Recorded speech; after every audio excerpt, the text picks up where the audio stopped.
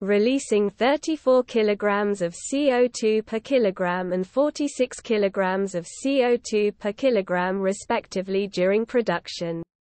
Instead, emissions from fertilizer, emissions from deforestation, energy use at factories, and the productivity of crops.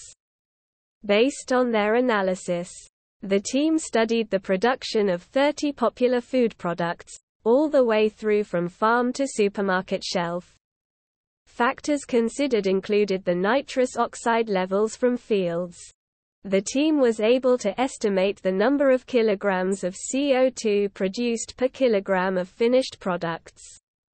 Their findings show that feta and goat's cheese both require huge amounts of water to produce. The experts suggest that shoppers should consider swapping to mozzarella, 9 kilograms of CO2 per kilogram, or halloumi, 30 kilograms of CO2 per kilogram.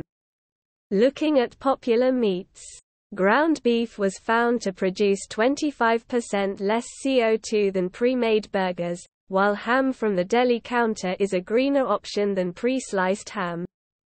And in terms of alcohol options, gin releases 2.8 kilograms of CO2 per kilogram more than red wine. Other easy options include switching from milk chocolate to foam sweets, changing from frozen broccoli to fresh broccoli, and opting for yogurt from a paper pot rather than a glass pot. And while it might sound counterintuitive, the researchers say that shoppers should choose tomatoes from Spain over those from the UK. Dr. Eric Edland, VP of Science at Carbon Cloud, explained, "A tomato grown in the UK that has travelled less but is greenhouse grown has a higher climate footprint than the Spanish tomato. Not grown in a greenhouse."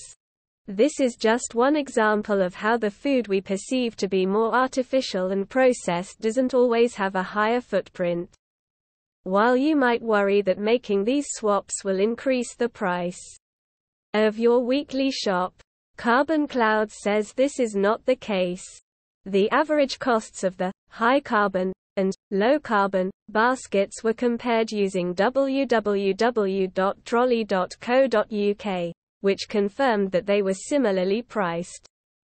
The basket of swaps proves that reducing the carbon footprint of Brits' weekly shop doesn't mean having to spend more money, Carbon Cloud added. The report comes shortly after researchers from the University of Bristol called for restaurants to add carbon labels to their menus to encourage diners to choose greener options.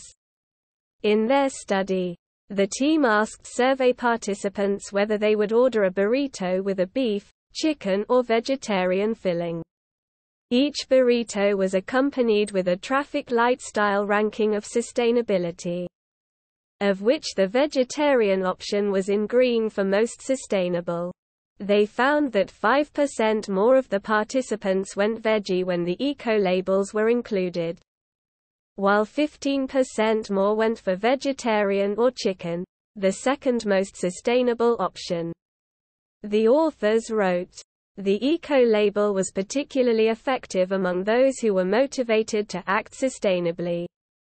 The overall annual consumption of sandwiches across the UK has the same environmental impact as the use of around 8 million cars a year," scientists have claimed. Researchers arrived at the figure after studying the carbon footprint of different types of sandwiches, both homemade and pre-packaged.